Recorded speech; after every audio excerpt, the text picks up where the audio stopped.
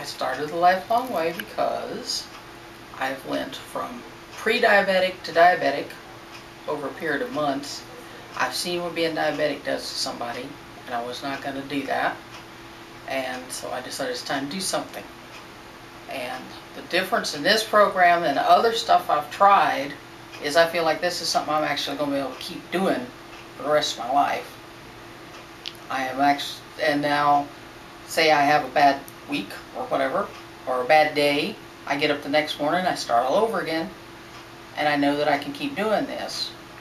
And the fact that you lose quite a bit at the beginning is a big boost, because that makes you feel better. I feel like I've dropped 10 years at least. How much have you lost? I have lost 50 pounds on this program. I had lost a little bit before I started, but 50 pounds since I started the program.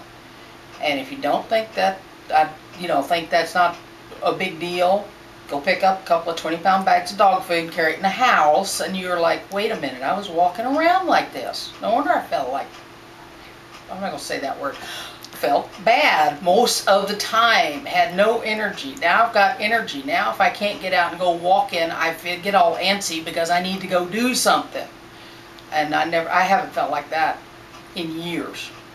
Right now I weigh what I weighed. I haven't weighed this in 23 years, since my youngest child was born.